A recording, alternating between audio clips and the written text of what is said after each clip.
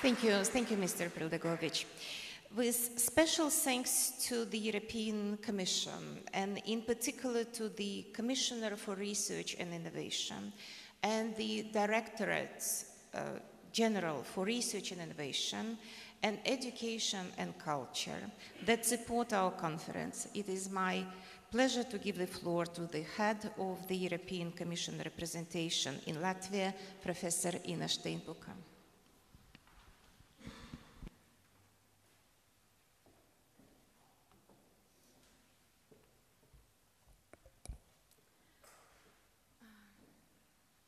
Vice Rector Mužnieks, Professor Muravska, Excellencies, ladies and gentlemen, distinguished guests of the conference. I'm very pleased and honored to address you today at the conference devoted to the Eastern Partnership.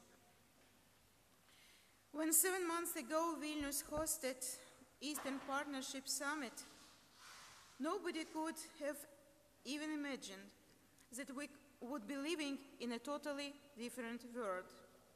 Today we are much more concerned about our region's security, peace, and stability. Eastern Partnership is about bringing Eastern European countries closer to the European Union. It aims at promoting democracy, rule of law, and supporting reforms. These are common European values that are needed to ensure peace and stability. This policy is not about creating new dividing lines. It is not a zero-sum game, as Andres Pildagovich just said, and as somebody else at somebody else's expenses. It creates opportunities.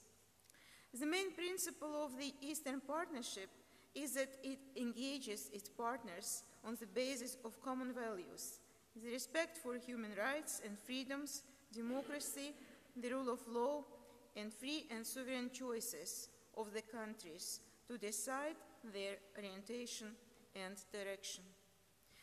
Nowadays, Europe is facing the most serious crisis in the end of the World War II and since the fall of Berlin Wall. This is the time to show an even stronger, more determined and resolute commitment to the Eastern Partnership. And Europe is showing such commitments. As of end April, Moldovan citizens can travel to the EU without visas. In the coming weeks and months, the signature procedure of the association agreements with Ukraine, Moldova, Georgia, will be completed. Moreover, agreements with Georgia and Moldova will be signed in just 2 weeks.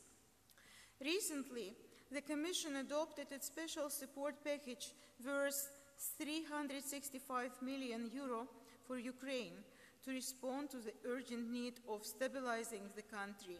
And I'm mentioning only the small piece of the huge support package which European Commission and member states are providing to Ukraine. And 60 million for Georgia and Moldova to help them with the implementation of the association agreements. Signature and the consequent implementation of the association agreements will symbolize the irreversibility of political association and economic integration. The European Union is looking to make real progress on joint ambition with Armenia and Azerbaijan and continue to work with Belarus. Political reforms are central to the successful transformation towards deep democracy. Cooperation between governments and civil society is necessary to establish independent judicial systems or introduce systemic anti-corruption measures, both of which are necessary elements for long-term political development and sustainable economic growth. Similarly, free and fair elections are a central element of participatory democracy. Beyond support of the reform agenda, the EU is also offering a variety of instruments where a wide range of recipients from Eastern Partnership countries can participate and benefit. For example, Erasmus+. will provide more opportunities for students and staff of the universities in Eastern Partnership countries to study or train in the European Union and vice versa.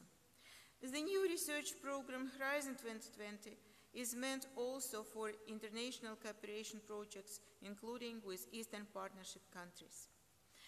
Ladies and gentlemen, I wish you very successful and enjoyable conference and very exciting voyage or journey from capacities to excellence. Thank you very much.